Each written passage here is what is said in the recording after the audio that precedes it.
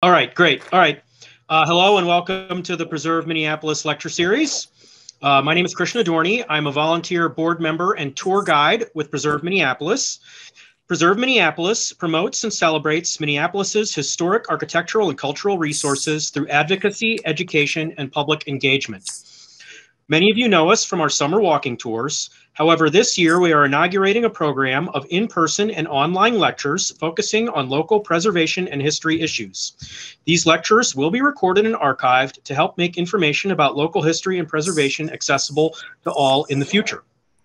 Today's lecture will discuss the archaeological activities surrounding the renovation of the upper post at Fort Snelling. Our presenters are Jeremy Nienow and Matt Flueger. Jeremy Nienow is the owner of Nienow Cultural Consultants. He is a professional archaeologist and historian with 30 years of experience and has spent much of the last 5 years working on projects related to the renovation at Fort Snelling. Matt Flueger is owner of Fort Snelling and Photographs LLC. He is a photographer and historian. Matt has spent the last 15 years documenting and researching the Fort Snelling area. His study of archival maps and photographs has helped in the restoration of existing structures and identification of those no longer extant. Before I turn you over to our presenters today, we would ask that you save your questions until the end of the lecture. We will open the chat function at that time, and you can enter your questions there, and then I will ask them of the presenters. So take it away, Jeremy and Matt. Great. Welcome, everybody. I'm going to share my screen so people can see it.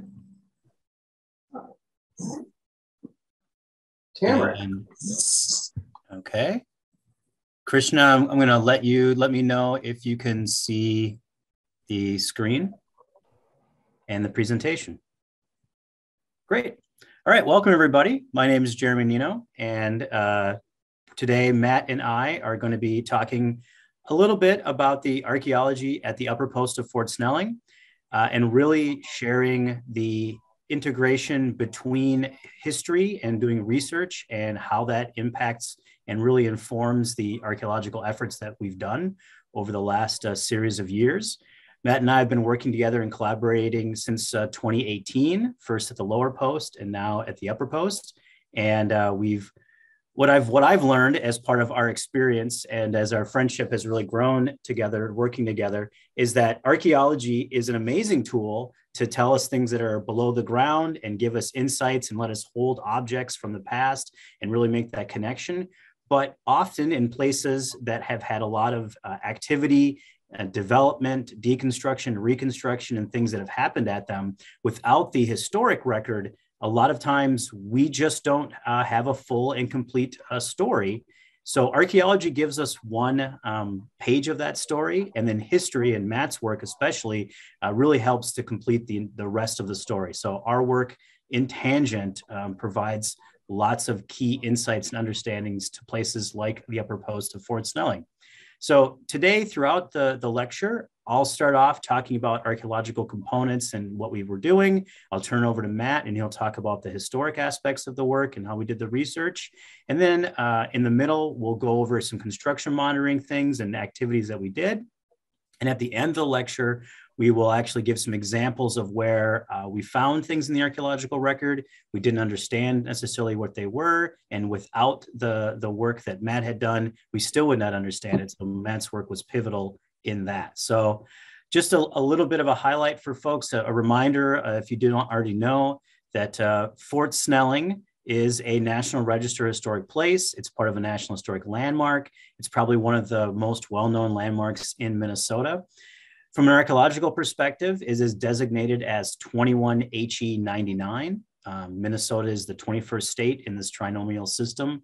HE is for Hennepin County, and it was the 99th site recorded in the county. And currently, Fort Snelling Leased Housing Associates is in the active process now over the past 3 years of developing the Upper Post Flats project, using both state historic and federal historic rehabilitation tax credits. The process and the project itself is really a mix of many different partnerships working together to make this project a reality. Without the support of individuals like the Minnesota Department of Natural Resources, or on the federal level, the National Park Service, the county itself, Minnesota's SHPO office, and of course, all of the amazing hundreds of tradesmen and women who are working on the site currently doing all aspects of construction, this project wouldn't work.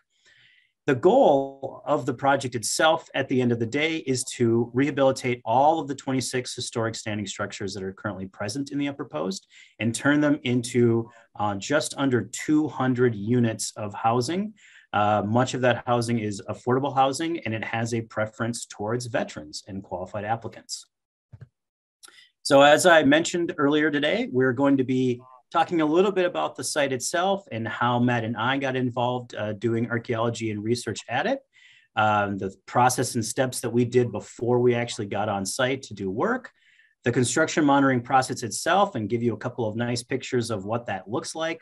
And then at the end, we're going to talk about 3 different instances or examples where we started with an archaeological discovery, an unanticipated discovery, and then through both archaeological and, more important, historic work, we were able to learn a lot more about what that archaeology was. So I think most of us are pretty familiar with historic Fort Snelling, or also known as Lower Post. It's started in construction in 1820. It was at the top of the Old Northwest, a way for the United States to come in and take control of an area, monitor trade and relationships with Native Americans, and keep out individuals from the North and other parts of North America. And it had a rich and varied life up until 1946, when the fort was ultimately decommissioned.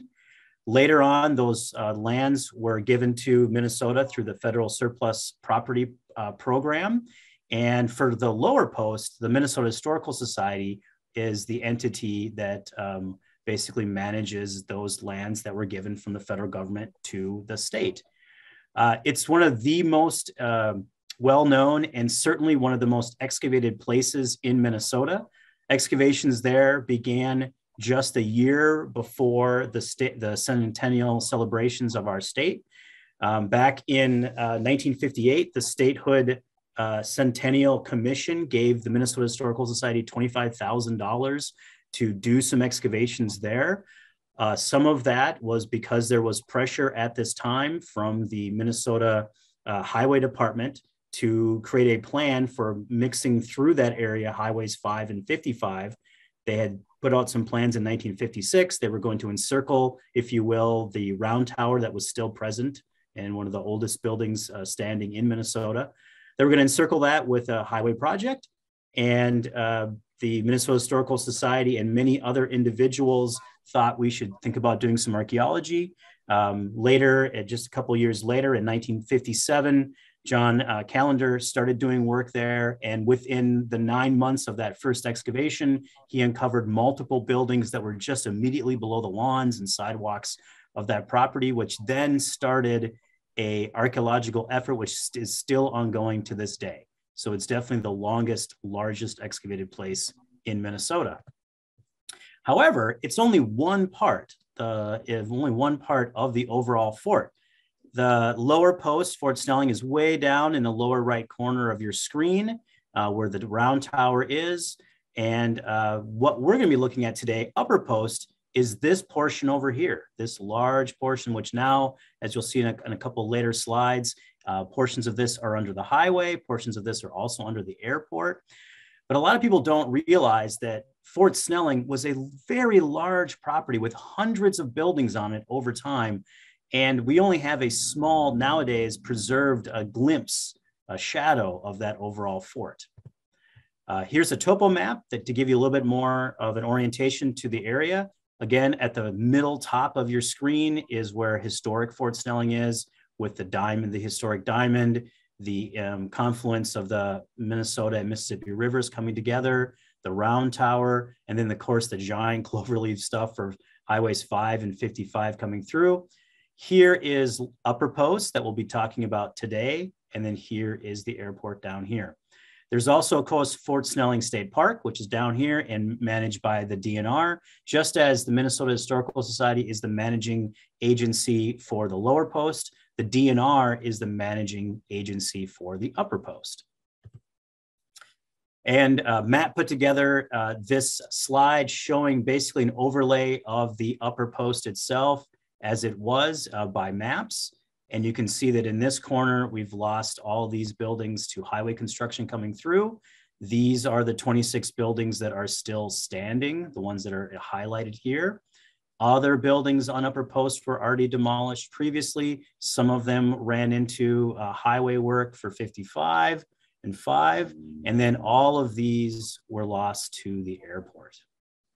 So although we have 26 standing structures and they're all being rehabilitated as part of this process to a greater or lesser extent, and the vast majority of them are being turned into housing, we already lost a big portion of the upper post to previous development. So prior to this archaeological and then later on rehabilitation effort getting underway, and that really started in 2018, and then by 2020, the funding sources have been put in place, and by 2021, we were engaging in the monitoring and construction effort. Prior to this time, in that time period between the 1946 decommission, there was a brief period of life where the VA and others were using the space for housing. But then in the preceding decades, and certainly into the early 2000s, this really was a forgotten place in Minnesota. You could see it from the airport, you could see it from the highway. That's one of the things that brought Matt's interest to this to begin with, is seeing it from the highway and wondering what those buildings were. But for the most part, they were all abandoned. People had done a lot of graffiti on them. They'd broken into them. They had vandalized them. The properties themselves had been built during a different time when we used asbestos, when we used lead and other things that are nowadays, hazardous that we don't use in construction. All of those were present on this landscape, and we had to work around those as part of the early archaeology for the site. And then now, as rehabilitation has happened, all the asbestos and other things had to be removed first. Is sort of part of the removal of the interior process for the building restorations, getting rid of the asbestos, getting rid of lead soils that are outside of buildings. A lot of large cleanup had to happen on this place, but really, in a lot of ways, Minnesota had forgotten about upper post. They really knew about lower post, and everybody would go there with their field trips and things and be very excited about it. But just across 55 was an entire part of the upper post that people really didn't know about. So Matt and I got involved with this project back in 2018. We were contracted with Dominium partners and the Fort Snelling lease partnership that got started, and the Department of Natural Resources. There looked like this time there was going to be a good funding source to actually have this rehabilitation occur. So beginning in 2018 and 2019, we undertook an archaeological, what we would call a survey of the property, a phase 1 survey, doing shovel testing across it to see what archaeologically was still present. We did have to do work in a lead setting. So we had to wear hazmat outfits sometimes when we were very close to buildings. And we also had to be concerned about people that were on site. There wasn't any fencing or anything like that around the property. So there were some challenges to it. And we had a large archaeological team that was there. Once we completed our shovel testing efforts, we then opened excavation units to look at things that we had found. So we had a pretty good idea going in what was there archaeologically, at least in a broad sense on the landscape. However, there was an entire component of this which was really necessary, and that was the historic component. Matt had started working with us on lower post earlier that year, and in the fall of 2018, we really had the opportunity to, unlike lower post where MHS had done quite a bit of research before our archaeological efforts, there hadn't been a lot of research at all that was connected to the upper post. So Matt was able to step in and do an awful lot of historic research before we really got underway with our archaeology. And that aspect was critical to our overall project. So I'm an archaeologist with lots of background in archaeology, doing historic and prehistoric work. Matt is a specialist in Fort Snelling history and is highly passionate about it. And he and I quickly realized that we were going to become really good friends, and we started connecting together all of our interests and doing research together. So at this point, I'm going to be turning it over to Matt to talk for a little while about the avenues and directions that we did in historic research. And the background picture for this is our Nienow Cultural Consultants, my company's library that we have here at our offices in St. Paul. We have a very large library that encompasses all the upper Midwest, but is highly focused on Minnesota archaeology and history. And if you are interested in the future in coming using our research library, we want people to use it. You just have to reach out and connect with me via my website, and you can come in and do research in this space. So at this point, I'm going to turn over to Matt. Hello, good afternoon.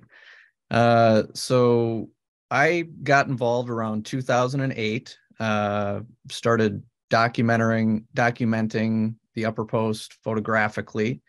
Once I had done a pretty thorough examination of the upper post, photographically, I decided I wanted to learn more about what I had just captured in the camera.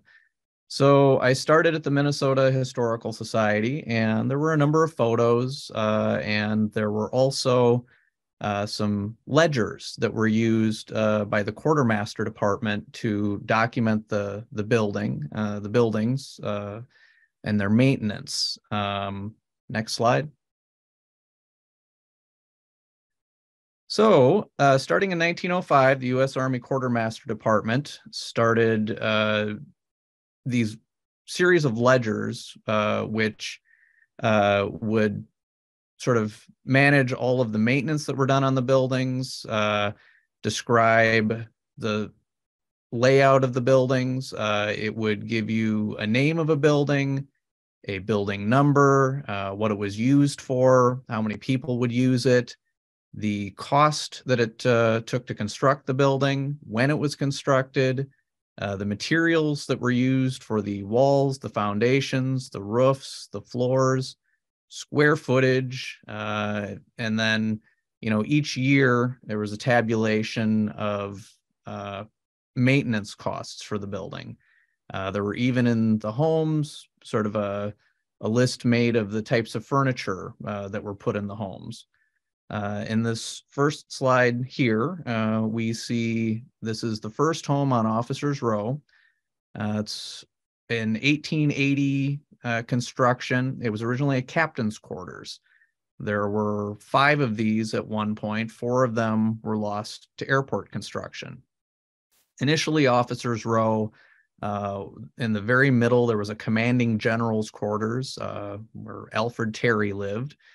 He was the head of the U.S. Army Department of Dakota, and his staff all had homes on either side of this large mansion. The captain's quarters, which we see here, was one of the smaller homes. There were also field officers' quarters, which were quite a bit larger. Next slide. So some of the things that, we can find in these ledgers are, the buildings that are still there, which are interesting to us as we're working on renovating them, but also the buildings that are no longer there. So when we are out digging, or there's utility work going on and a backhoe uncovers or scrapes up against something, we have to stop the work at that point and figure out what have we just come across. So these ledgers, in conjunction with some maps that we'll see later, help us identify exactly what we found in the ground. This slide is the former Post Theater, originally called the War Department Theater. It was built in 1931. It replaced a previous theater, which was built in a converted chapel. The 1889 chapel was at the very end of its life converted into a theater. It was very popular with the troops, so this newer brick theater was built in its place to be a more permanent construction for that type of entertainment on the post. Next slide. So here we have on the right-hand side, we have the 1889 post chapel. It was the first, well, it was actually the second chapel at the upper post. At the lower post, there had been some buildings that were repurposed for use as a chapel, but when the Army extended its land, or the buildings, they were finally able to devote an entire building to worship. So this is the second post chapel. In the upper left-hand corner, we see that when the new and current Fort Snelling Chapel, which you can still visit today, was built in the late 1920s, they had this building and they converted it. They put some new siding on it, and they turned it into the first post movie theater. So the troops could go into this. It was not in great shape. The floors were, kind of slanted, and it wasn't heated that well, but it was the initial place for the guys to go see movies. In the lower left, we have the post schoolhouse. Built also in 1889.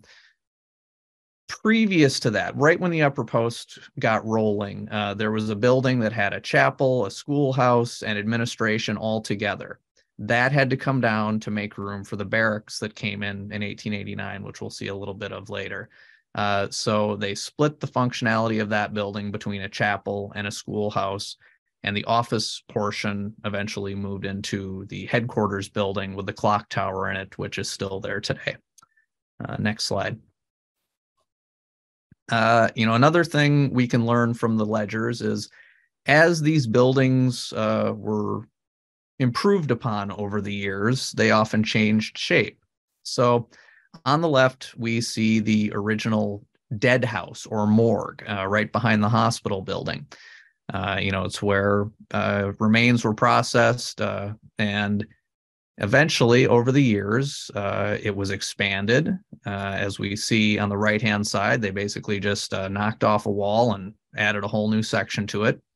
That building eventually expanded even more and became non-commissioned officers' quarters in the late 30s. So, imagine growing up in the building that used to be the morgue. I'm sure that was exciting for the kids. Next slide. And the hospital, building 55, which is also still there, currently a lot of work going on there to get it into shape, has been a bit of a conundrum for the structural engineers and architects because the building was built on multiple times, maybe a dozen times or more. Little sections were added on. In the late 1890s, 1898, it went into use. It was replacing a previous wood frame hospital that stood about where the footings for the Mendota Bridge are right now, which was in horrible repair. No, minimal plumbing, we'll say. Just not a great place. So they built a more permanent structure, got funding from Congress. In the upper left, we see the original footprint of that building, sort of an administration center, and then a hospital wing on the right. Eventually, a section was built off the back, which we see in the right there. And in the lower left, we see a new wing heading off to the side. Eventually, that was added to, an elevator was placed in it, and the hospital kept on growing. All different eras of construction, different materials, some better, some worse. There was some wood construction off the back of it, which completely rotted out eventually. Next slide. So those quartermaster ledgers, in conjunction with historic maps, give us an idea of the layout of the fort and how it changed over the years. Bits were added, bits were taken away, buildings came and went, and often you could find corresponding historic photographs or entries in the quartermaster ledgers to kind of fill in the pieces. This first map is from 1885 from the office of Lieutenant John Biddle of the Department of Dakota headquarters. Initially, the upper post was built specifically to house the administration for the Department of Dakota. The Department of Dakota was the basically state of Minnesota, the Dakota Territory, what is now North and South Dakota, and the Montana Territory. And that entire area was overseen from Fort Snelling. Before that, it had been housed in downtown St. Paul. in a beautiful building, but in 1878, Congress decided that military headquarters needed to be housed on military bases. So everybody was forced to move out to Fort Snelling, whether they liked it or not. And it led to a big burst of construction. And, a lot of those buildings are what make up the upper post now. Next slide. So this is there's different types of maps. Some just give us outlines. Some are part of construction documents. This is showing we have, Officers Row built around 1880 in the top. We've got our headquarters building. We've got some wood frame buildings down below that were for civilian employees. And now they're building the new barracks. So there were originally 4 barracks. There's 3 left. They built them in phases, 2 at a time. And this map, which was found out at the National Archives in College Park, Maryland, shows we have the first 2 built. The footprints are laid in for the second. And it gave us a great idea of the water and sewer inputs. So as construction was going on to put in new utilities in the last few years, old utilities were found. And maps like this give us a great idea when we find something in the ground, what it could potentially be. And we can decide that it is either important or not important. And, identification is sort of the key. And it's maps like this that give us that kind of insight. Next slide. This is an 1895 map of the same area. We see there have been more additions, with the barracks now fully built. There needed to be a chapel and a schoolhouse. So those were added behind the headquarters. We see a prison has now been built just to the right of that. So any prisoners from the post were housed there. We have a building for non-commissioned officers behind that. We have an ice house to keep everybody, ice to keep the home's refrigeration units cool in the summer. And we see a couple of buildings popping up behind the second barracks. We see a bakery. We see a root house. And one big difference is in the row of officers' homes. In the previous map, there were fewer homes. They realized that these yards were enormous. They had more officers. They were adding more troops. A full regiment was now stationed there. And they took advantage of the empty space and built new homes in 1892 in between the original homes. Next slide. This is a 1903 map. One of the insights we have here is that there's a color coding to it. So the red buildings are of stone or brick, and the brown buildings are made of wood. So we know when we're getting into the ground and what type of materials we might find. We would expect to find brick with some more wooden nails with the different types of construction. We have the new gymnasium in the upper right-hand corner. That is a building that's still there. That is the building that if any of you are following closely, there was a fire incident during the construction last year. But preservationists and the different companies involved really, pulled out all the stops and have made sure that that building is on track to be restored, and it will, we'll get it back to the former beauty that it had. A beautiful red brick building. And again, behind the second barracks, we see this little L-shaped wooden building that we'll touch back on later. Next slide. So this is a 1920 map. Well, I should say circa 1920. A lot of these maps don't have dates, but you kind of look at what we know from the historic record to put a date to the map. And we know that during the World War I period, there were a lot of temporary wooden structures built. Directly after World War I, Fort Snelling was designated as a general hospital, a recovery center for troops that were wounded in the war. So we see these little wooden hospital wards popping up around the hospital building. We also see a new addition over between the 3rd and 4th barracks. We have an indoor firing range. So in the harsh winter, guys can still keep up their marksmanship skills. And let's see, next slide. So in addition to the maps and the photographs and the ledgers, we have to dig a little deeper. Only so much of this is available in Minnesota. So in 2018, I started taking road trips out to the National Archives facilities in Washington, D.C. and College Park, Maryland. I found a beautiful little row house in Old Town Alexandria, Virginia, which is conveniently half a block from a great taco joint, which was a deciding factor for me in choosing it.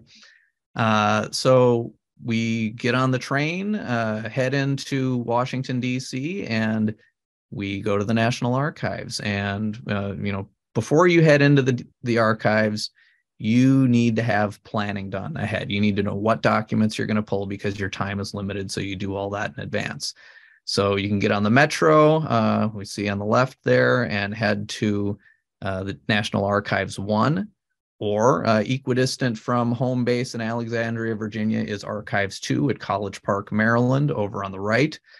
Each floor there is devoted to a different type of record. There's a floor for textual, a floor for photographic, a floor for cartographic, and one I've not gotten into yet is moving pictures up on the top. Next slide. So when you're at the archives in DC, you have a little workstation. You have a little cart that you request your documents get pulled out on. These are quartermaster documents from the late 1800s. Mixed in there are letters from Josiah Snelling and, all sorts of every little thing you can imagine. And it's all a big jumble. You don't know what you're going to get next. And in the upper right, you see those are building plans. They have been folded up and tied up with little pieces of red string for, 100 years or more. And you get to pull them out, and there's great staff there able to help you. They help you examine the documents safely so you don't damage them. So you see there's a little pillow on the table so you can rest the book and not stress out the spine. Next slide. When you get into some of these documents, we start to see records of the buildings that are still standing, how they were constructed, what the original dimensions were. These two came from National Archives 2 at College Park. We have the headquarters building, and you'll notice it looks mostly like it does today, with one big exception. There's no clock in it. The clock was added later. It was a couple years after it was built. The clock tower was added to the top. On the right, we see the plans for the captain's quarters that we saw the photo of in the quartermaster ledger. There, are, in addition to the view we see here, there's breakouts of the walls, the floors, the floor plans, the sizes of the rooms with the dimensions and the function of each room. Next slide. On the left, we have a field officer's quarters. There are it's like 4 or 5 of those left. Those were the big houses, for the upper level officers. So they were significantly larger than the captain's quarters.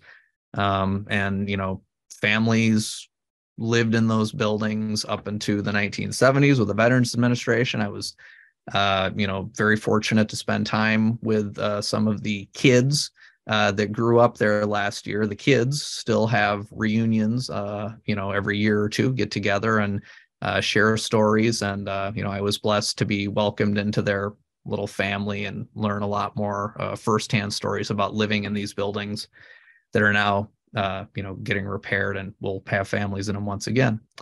On the right, we have a basement plan for what was the prison. We see where the boiler was located, where the furnace was located.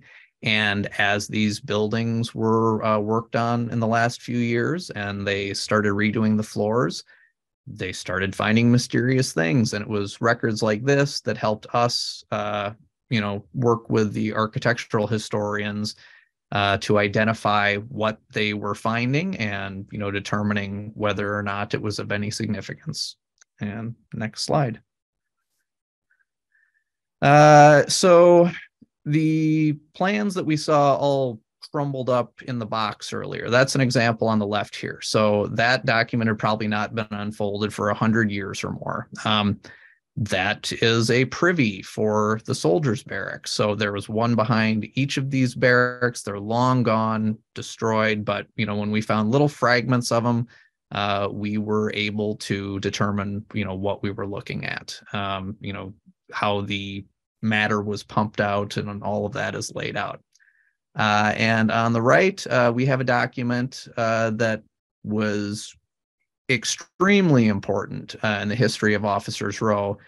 We were able to determine who lived in each of these original houses based on this document. And then once we knew what the position was, we could correlate with St. Paul City guides that had lists of the military departments, and we could then build biographies behind the original residents of each of these homes. And I think back to Jeremy. All right, thanks, Matt. So I'm going to briefly cover here because we want to make sure we leave a lot of time to talk about some of the archaeological examples and give some time for questions. I'm just going to briefly talk about the goals of construction monitoring. As Matt alluded to, when we started the construction monitoring process 3 years ago now, we had in place a protocol document that had been agreed to by all the parties involved, the DNR, the construction efforts, the new lease people for it from Dominium, and for the State Historic Preservation Office, basically saying, as monitoring happens, if archaeology is found, what is the protocol for doing that? So who gets called? When do they get called? What efforts we can undertake? What kind of licenses we need throughout the process? And really, the goal of construction monitoring wasn't to stop or delay construction. It was really to understand and document things that we found.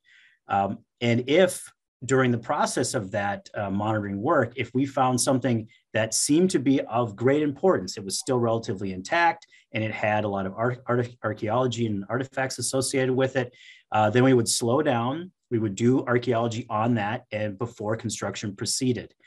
So a lot of times you would have a construction worker working in a machine. You'd have construction officials, including those from Weiss, that are overlooking the entire project. So this is actually Joe Fort, the individual that's in charge of the entire operation. Here's one of my construction monitors actively watching the activity. Every single day, every time there is one of these people operating on site, we have monitors watching it. And we have a lot of other things outside of construction that happen, like lots of meetings. And when we were doing our efforts, we found very interesting, sometimes quite ephemeral pieces of the landscape from former curbing and little short walls and planters, things that we don't necessarily see in other forms of documentation. And those are really exciting. There are several different types of monitoring activities. I'm just going to briefly go through these again for time.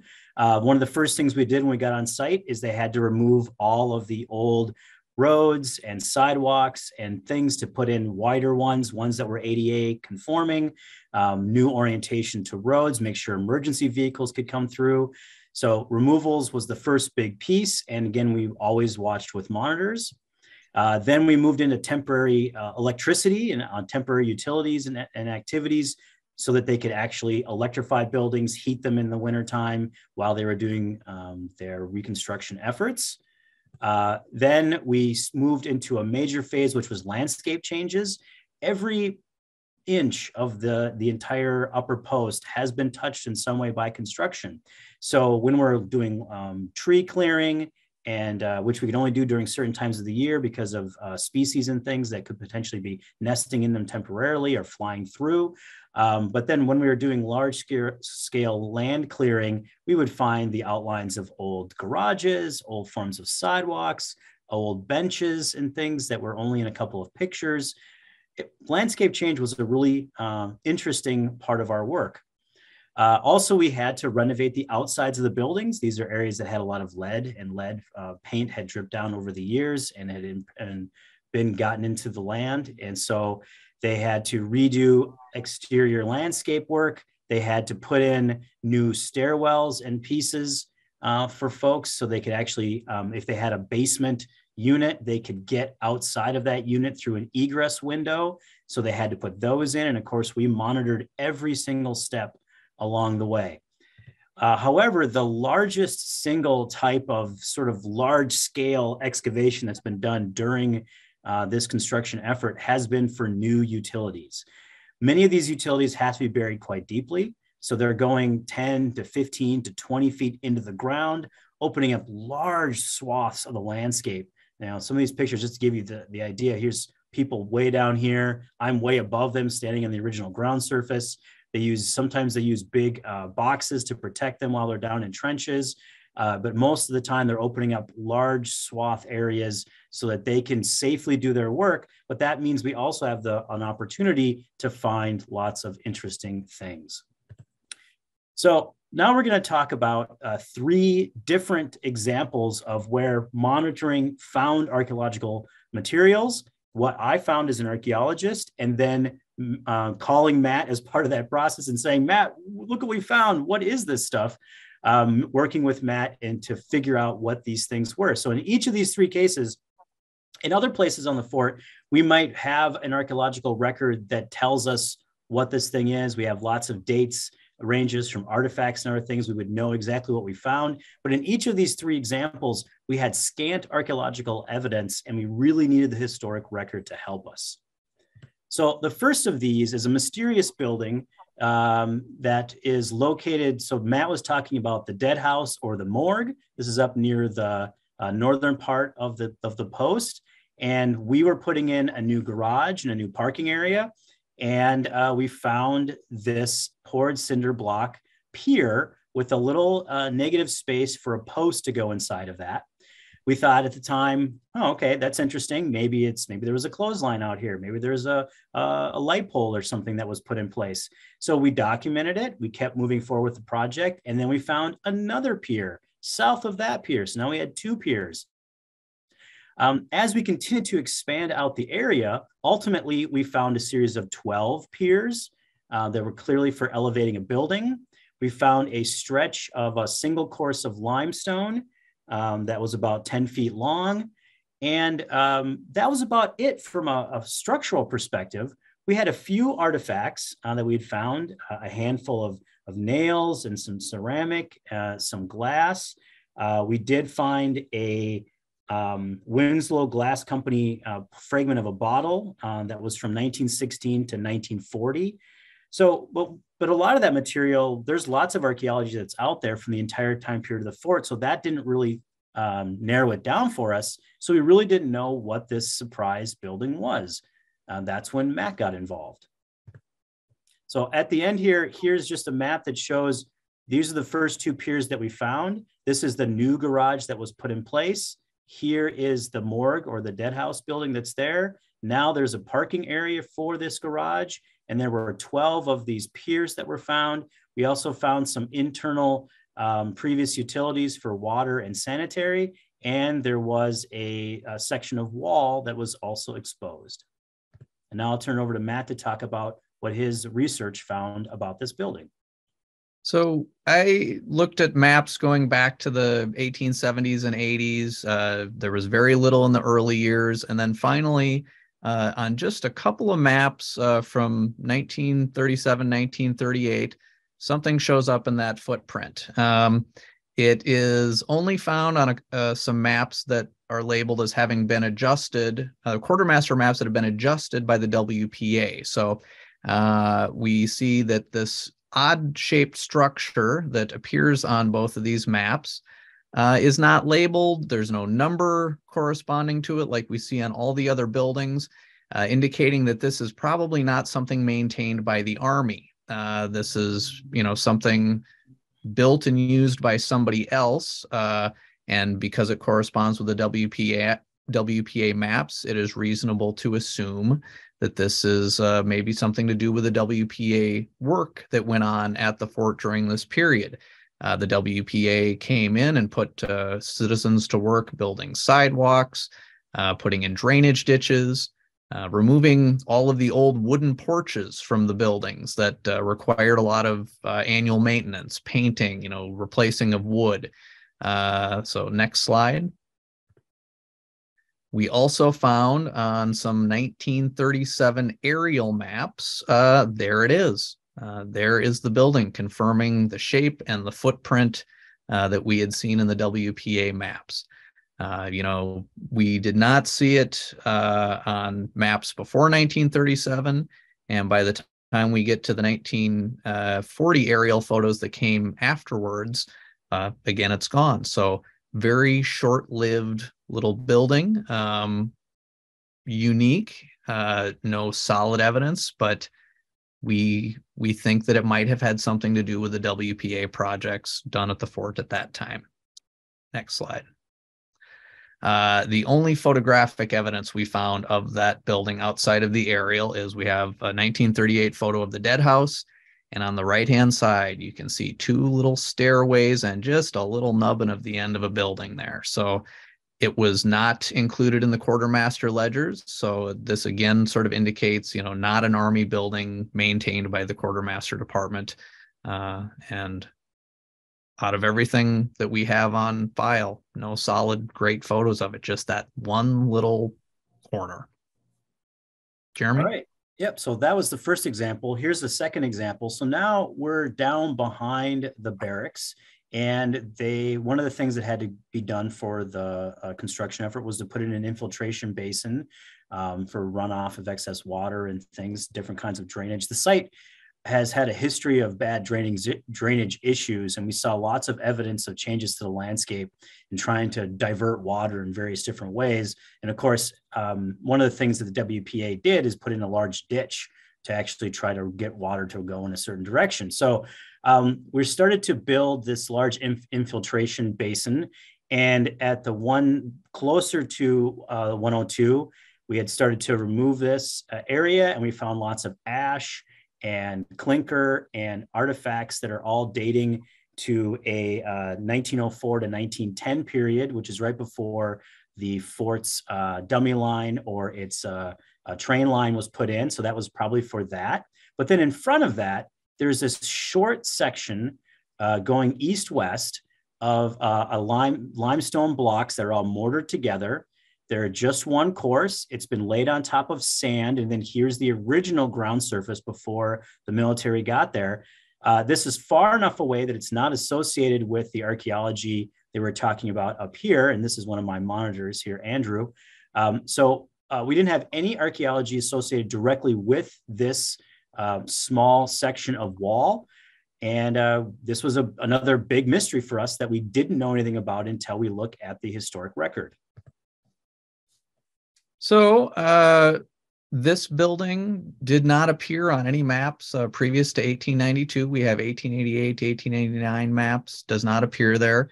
1892, it does appear.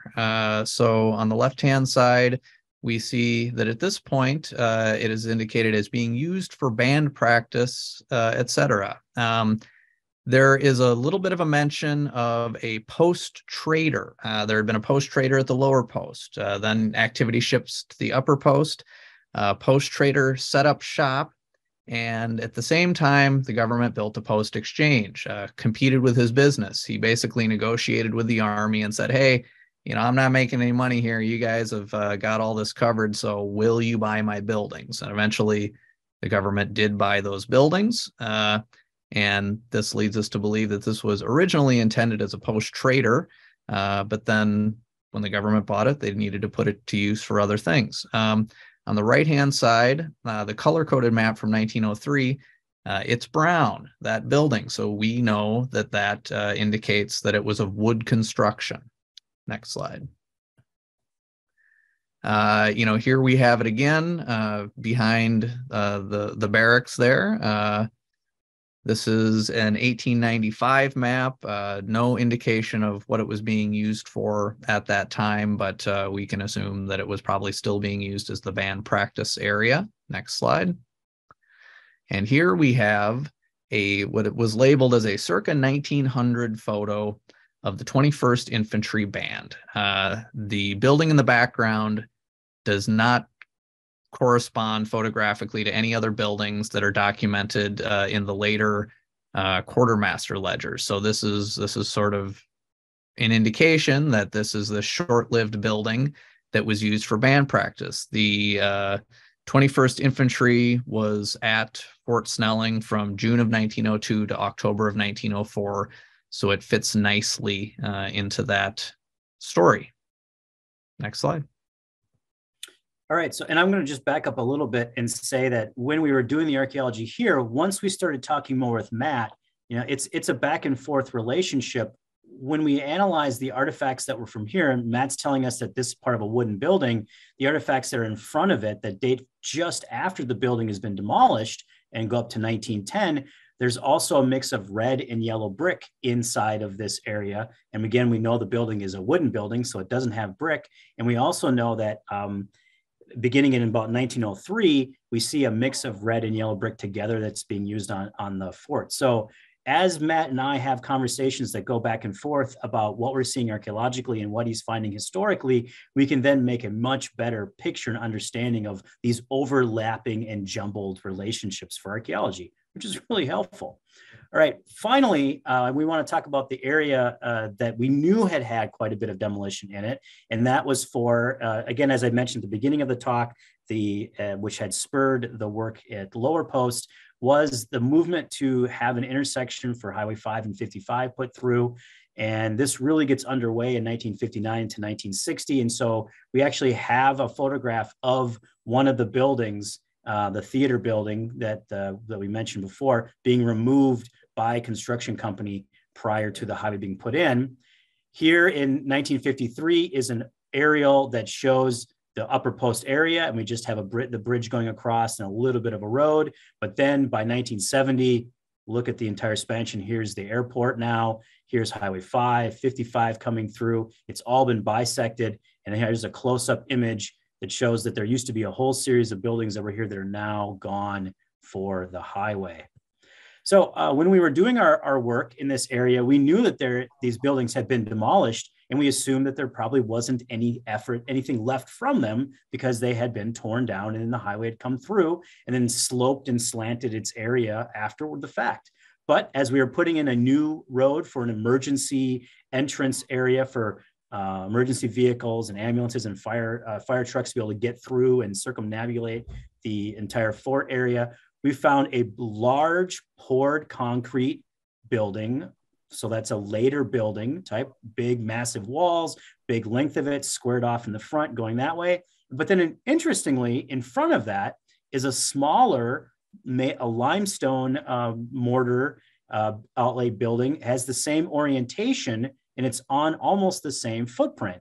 We don't have any archaeology besides these wall segments that we found, and they both run off and are basically immediately cut off here by the slope for the highway system. So all that's left is these little slivers of these buildings with no other archaeology, no other artifacts. And here's what Matt learned about those. Here's just another shot of the in front one. So we kind of had an idea with the concrete one, what this was, but this was definitely a mystery to us.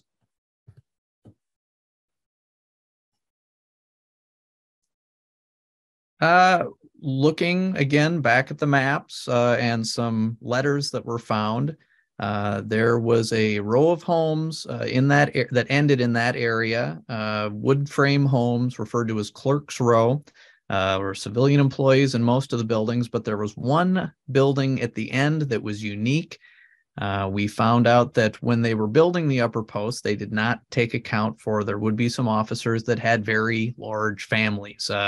6 kids, a dozen kids, enough kids that you couldn't fit them into the houses that were being built with 3 or 4 bedrooms. So, down on Officers Row, they had to build an addition to one of the homes to accommodate one guy, and the post surgeon also had an extremely large family that could not be contained in one of the other homes. So they built him a home with 6 bedrooms. Next slide. We found plans for this home. It was the only high quality wood frame home that appears to have been built. It stands out from the sort of cheaper duplexes that stood right next to it. It was built well enough that they proposed building 2 or 3 more of them for other officers with large homes, but those plans never came to fruition. The image on the right is from a stereo view card that was found at the Office of the Minnesota Archaeologist, where they do have some great records on Fort Snelling. But you can just see that it's a very well-made home, and is in great contrast to the cheaper homes to the left of it. Next slide. So that building disappears around 1903, 1904. We can see where it was erased from a map right next to the post exchange. Some new artillery quarters, officers' quarters start to go in just to the right there. Next slide. And then we see in 1931, a new building pops up in that general footprint, and that is the Post Theater that we talked about earlier. It was a big part of the Post. Entertainment, on the weekends was largely spent at the Post Theater. So, Jeremy? Yeah, so that's 3 examples of different places where archaeology definitely found something during monitoring. We stopped, we examined it, but without the efforts of Matt and our going back and forth, we really wouldn't truly understand these pieces. So I'm going to stop sharing my screen at this point, and so that we can maybe do some questions.